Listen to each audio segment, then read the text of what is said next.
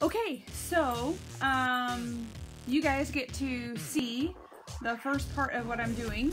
And so there's going to be bits and pieces, like you're going to be like, what is she doing? So I thought I would explain it to you and then kind of fast forward through some of it so you can see it being done. But one of the things that they recommend is that when you begin to work with your transfers, before you remove them off of the transfer sheet, that you go on the back and actually write what it is, especially if it's something that has, for example, like this, so that you know kind of where things would go when you go to put them back on. So because putting them back on is part of what keeps them working as long as they should work, I should say. So, all right, anyway, I'm going to work on that part. So, here we go.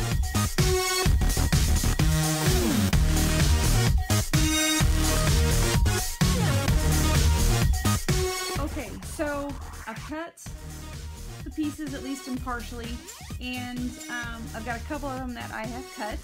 So let me just show you a few things that I'm using because I haven't invested a lot yet.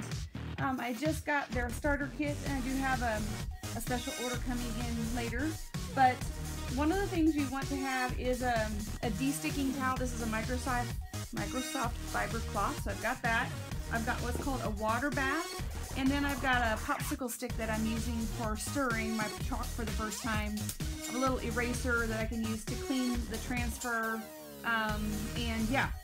So one thing I want to tell you, when I was putting these on here, I've got an arrow so that I know that the top of this goes to the top of the actual transfer. And you know, when you start getting into cutting this, you want it to be able to fit just like it goes on there, because that is what keeps your transfer sticky and usable for future use. Now, here's the difficult thing. I've never pulled one of these up, but I have watched the training videos. So again, this is my first time. So one of the things that they tell you is to pull from the side or the top, but not a corner, because on the corner you can actually cause stretching of your transfer, and you don't want to have that, which for sure you do not want to have that. So, okay, I've actually successfully gotten it started on the side. So I'm going to pull it up, and then I'm gonna take it over to my microfiber. I cannot say that today. And I'm just gonna put it on there. And so it's super sticky, so that you can actually do screen printing on fabric and shirts and things like that, where you can't afford for it to move. And so, but when you're working on surfaces like this chalk piece, this chalkable little chip, which again, I love. I don't know if I said, this little round is adorable. They use it for quick make and take, so anybody can see how easy it is to do. But I see it as coasters, I see it as ornaments, I even see it as all kinds of things. So anyway, okay, I've taken the sticky off of it. I'm gonna grab my lovely little transfer, and I'm just gonna visually center it, and then I'm going to smooth out and make sure there's no bubbles.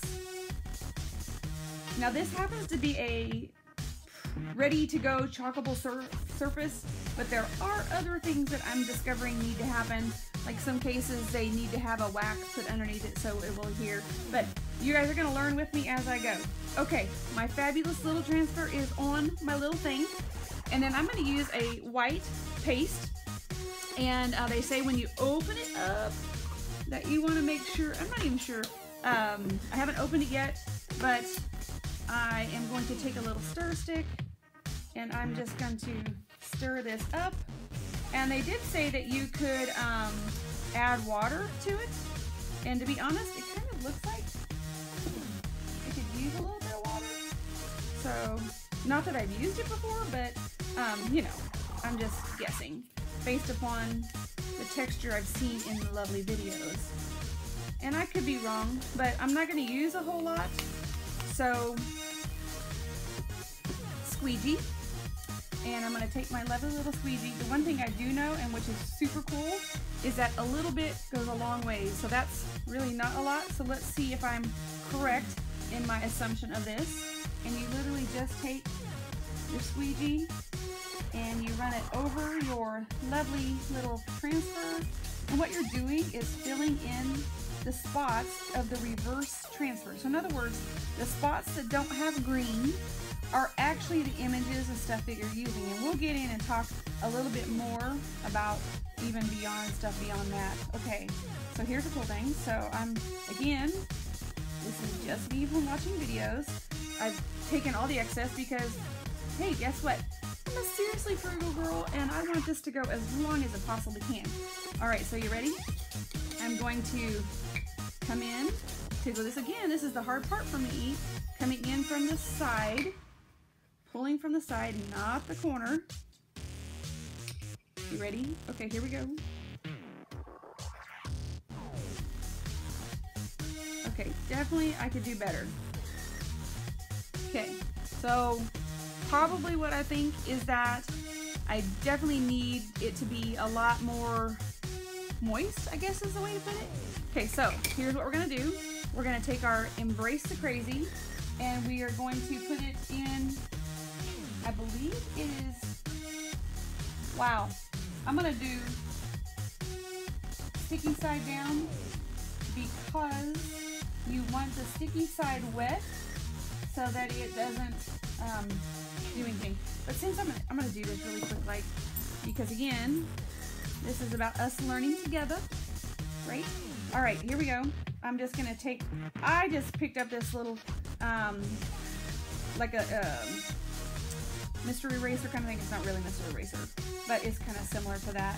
And I'm using that to clean my transfer and get all the chalk off of it. I do have another transfer that I've already put on a chalkable, and so what I thought we might do is take one of the others. Isn't that cute? I'm sorry.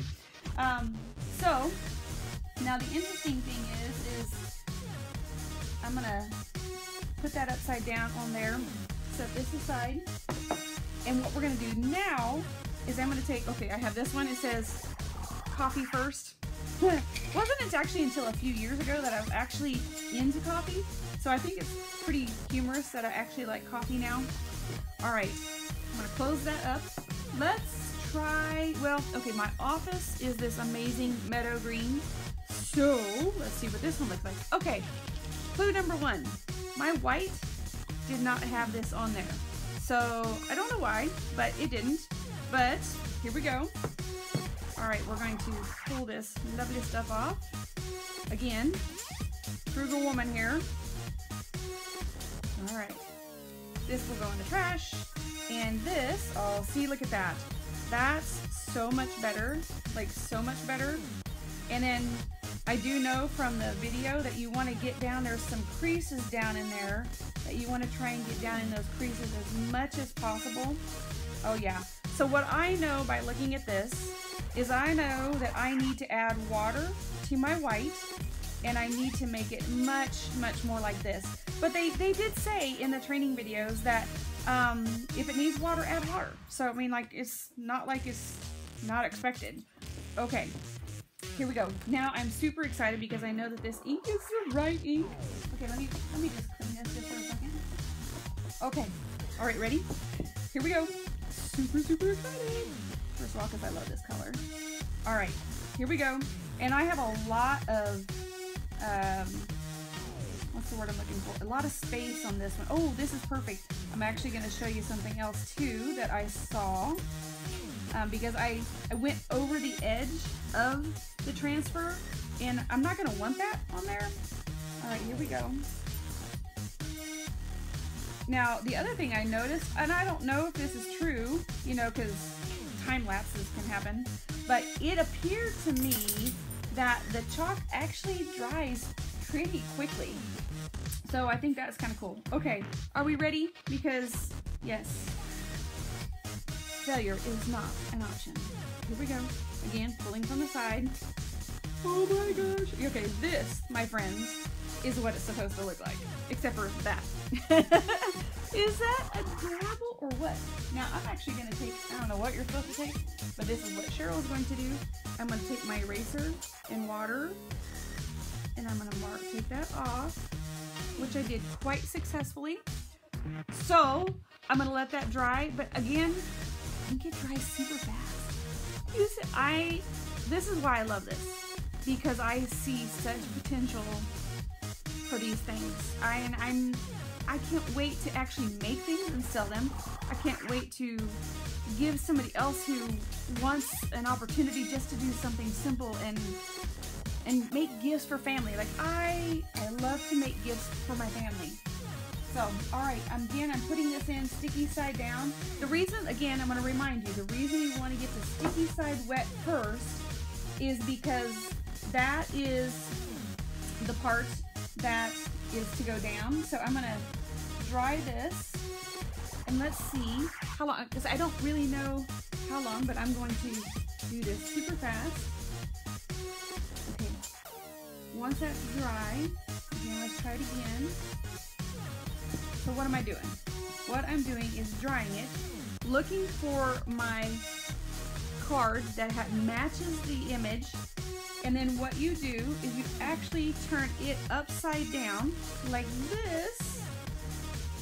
Okay, I may have to, and then you're taking your backing and you're putting it on upside down like this. All right, and you see how you line up, and then back on. And ta-da! Not too bad for the first time. I'm okay with that. So anyway, this is Chalk Couture. You've seen my first two. My first one was a failure. My second one, awesome, love it, and I cannot wait to do more. Thank you for joining me. Also, really quick, I just want to show you what is cool about the paste. Is the paste that you saw me mess up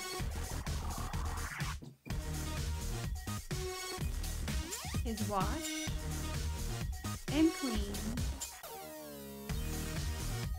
and use it again. That is amazing.